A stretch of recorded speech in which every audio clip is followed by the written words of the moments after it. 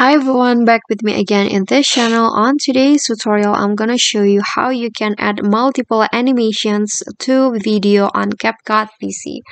So here I've already imported a clips, and if you want to add more than one animations, you need to split your video first. So I'm going to move forward a bit and then split in here and then move forward again, then another split.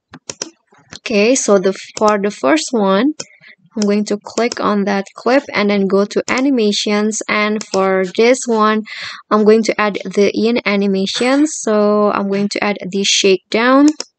Click on the animation and adjust the duration, and after that, for the second clips, I'm going to add another animation. So for this, I'm going to choose out, and I'm going to choose the rotate out one.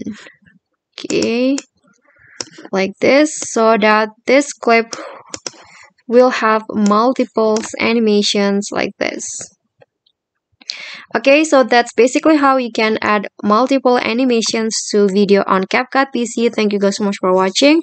Don't forget to like, comment, subscribe, and also click on the thanks below. I'll see you all in the next tutorial. Bye bye.